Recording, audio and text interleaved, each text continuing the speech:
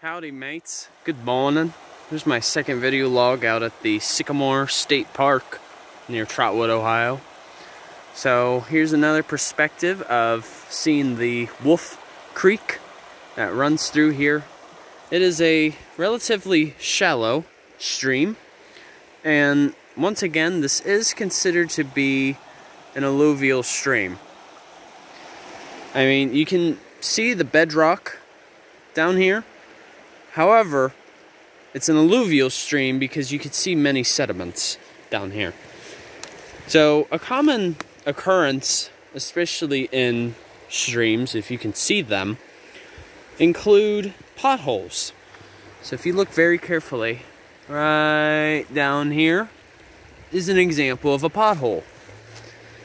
They usually form because over time, if there's like an excess amount of erosion happening, you know, like if flooding occurs, the water essentially drills into the rock, kind of acting like a drill.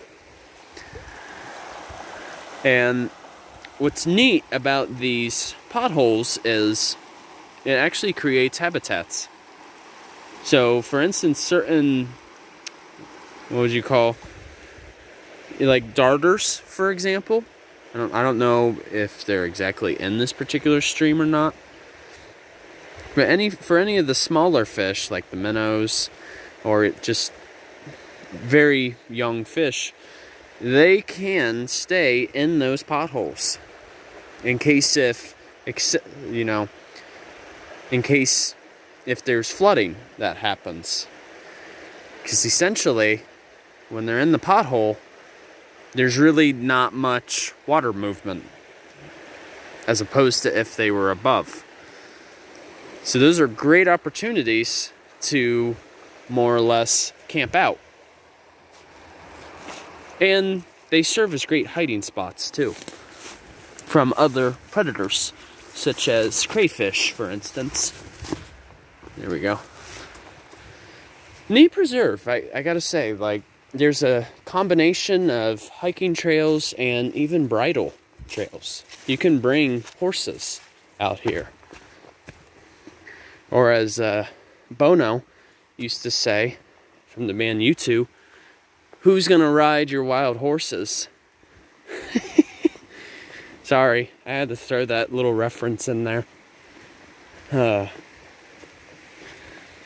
But yeah, I mean, surprisingly, you can see a lot of American beech, such as this right ahead of me. I noticed too, there's a lot of sugar maple, which are a lot of these younger trees. And I believe here, right ahead of me, is either, let me look carefully, I believe this is white ash, based on the bark. So it's most likely dead. Yeah, sometimes ways you can tell, I mean, I can't directly rip this bark off, but usually along the heartwood, you'll see like little mazes coming from the ash borer. Yeah, they are a nuisance, that's for sure.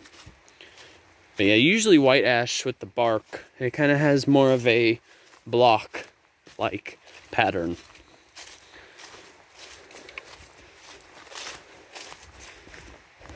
But yeah, plenty of opportunity to see old growth forest.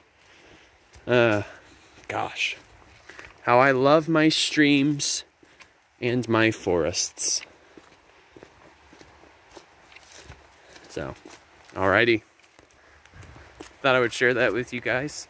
Hope you learned a little bit about the trees that you can find here and just other characteristics of alluvial streams. There's a lot of them in Ohio, that's for sure. So, alright, hope all of you enjoy your Friday, and Journey on a Journey is out. Take care, folks.